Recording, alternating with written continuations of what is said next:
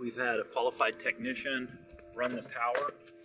You can see the conduit coming underneath the track, and then there it's been extended a little bit to get into the box. And we've got a little bit of high voltage here, something that I've made the owners aware of. It seems like several circuits inside the building actually have high voltage, well, higher than what we would like to see.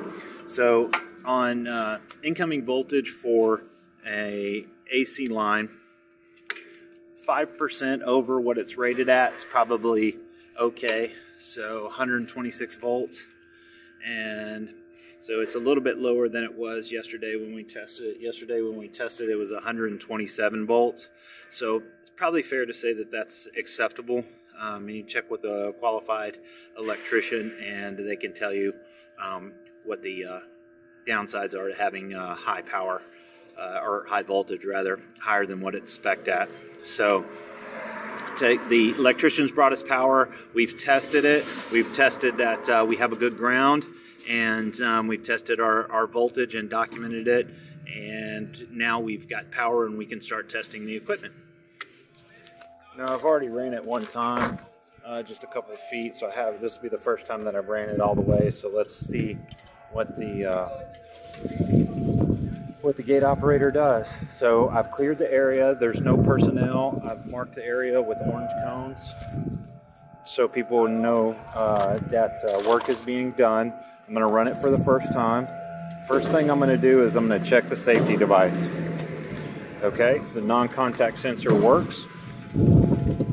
Now I'm going to go ahead and close it again.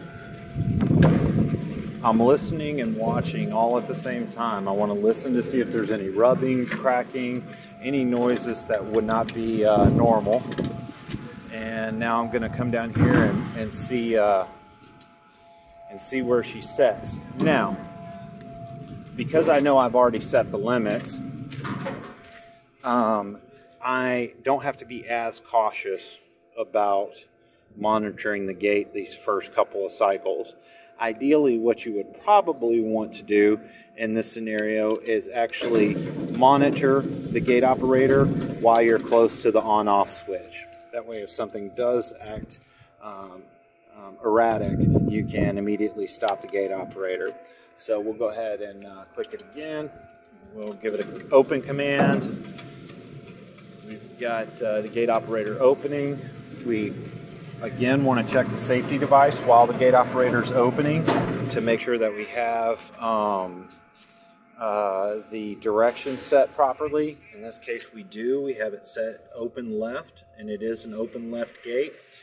That's something to be cautious of, because if you have multiple safety devices, you test it one direction, it may work just fine, then you test it in the other direction and it could quite possibly do an action that you don't want. So I'm going to let it run now that we know that it hits the stop limit before hitting the catch.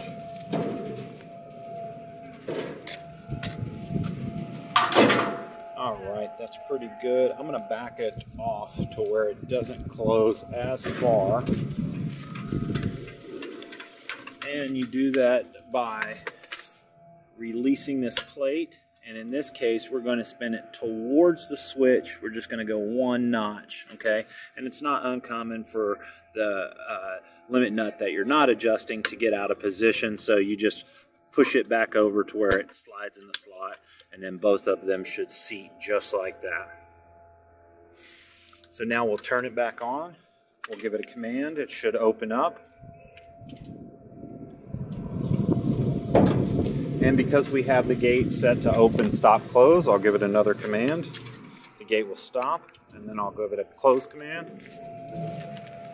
And then we should get about a ½ inch to an inch backed off.